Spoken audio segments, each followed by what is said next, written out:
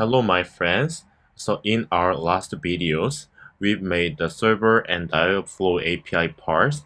So now it's time to make this client part. So we don't have this template right now. So first we are going to make this template. So in this video, we won't take care of this inside part. So we will just make this template and this input box. So to make this one, so first we go to our text editor in here. So now we deal with our front end and we come inside this app.js file. And in here, first we will run our application by typing npm run dev. The reason why we need to type it like this is if we go to the package.json in here.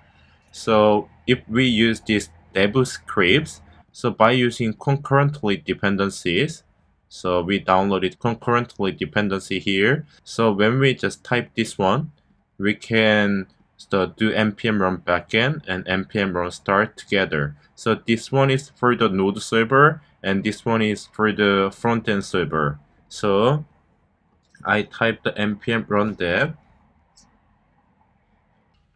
So now we are inside our application.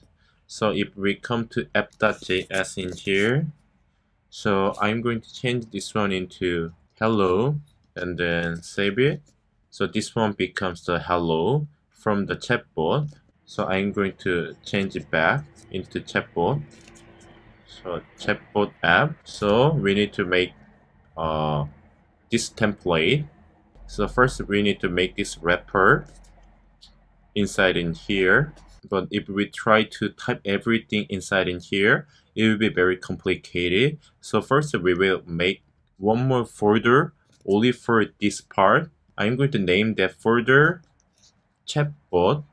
So in here, I will create the folder name chatbot and I will change this B into small case chatbot, and inside the chatbot I will make the file name chatbot and JS. So I'm going to use the functional component. So because I will use the React hook. So first I need to import the React from React, and then I make the function name chatbot and return here.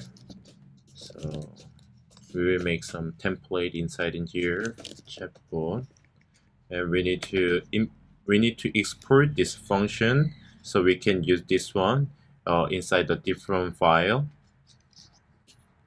Export default chatbot. So we are going to import that component we just made, this chatbot. So import chatbot from chatbot and chatbot, and then we put this one in here like this. We go to our application here. So now you can see this chatbot. So if we change this one into chatbot hello like this, this one changed into chatbot hello as we typed in here. So we will make the template in here. So first change this one to style.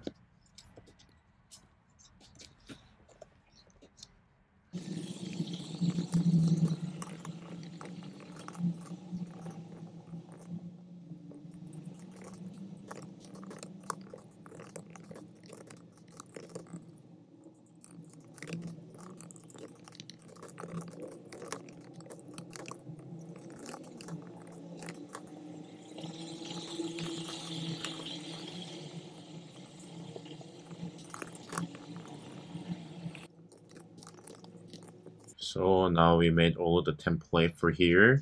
And then there's one more thing I want to do in this video is for this onKey press event. So when we type something, this event happens. So we need to make the function for this event. So I will name it this one key press handler So I'm going to make this function in here. So even if e the key is equivalent to the enter, if e the target, the value return alerts. First, we want to send the message with type. So if we didn't type anything, we need to alert with the text. So you need to type something first. After that, if we have some value inside the input, we will send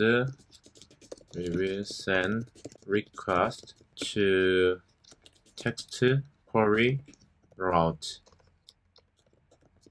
So we will type something in here. We will send the request into text query. So that's what we are doing in here.